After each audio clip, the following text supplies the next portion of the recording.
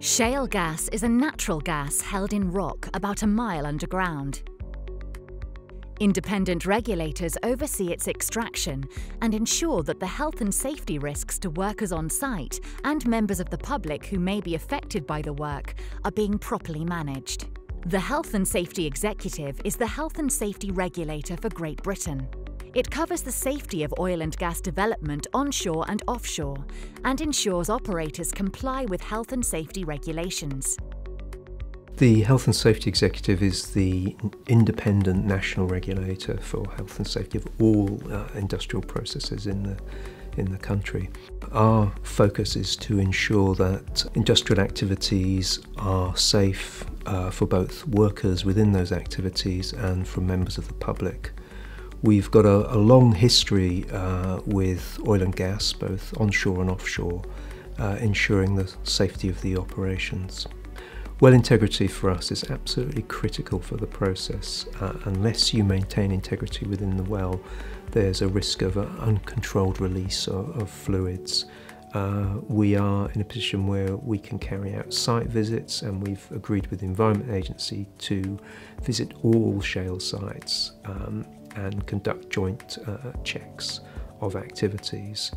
We also have powers to require improvements of operators if we feel that something hasn't been done to an adequate standard, and if necessary we can close down operations if we think things are unsafe.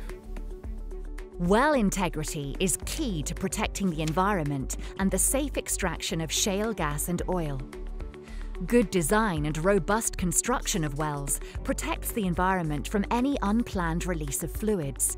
The HSE takes a life cycle approach to well integrity, from its design through construction to decommissioning. Firstly, before any work can commence, all operators must complete a well notification.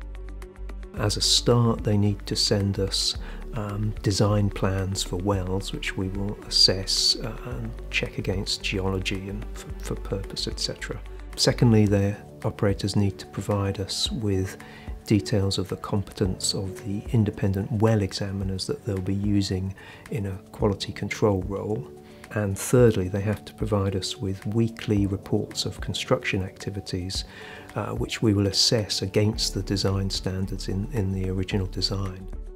The HSE also scrutinises the equipment to be used, how the work will be completed, and any activity that could lead to an unplanned release of fluids. The next stage is construction and operation.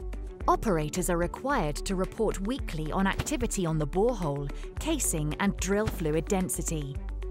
HSE focuses on ensuring wells are designed, constructed, operated, maintained and ultimately abandoned to ensure that the flow of fluids in the well, whether fracking fluids or produced gas or water, is controlled and stays within the well. The final stage of a well's life is decommissioning and abandonment. This must be completed to industry standards, with at least 2 steel and cement plugs that are over 100 metres thick as part of the required standard. A further notification and weekly reports are required throughout decommissioning and abandonment. Finally, the site is returned to its original condition.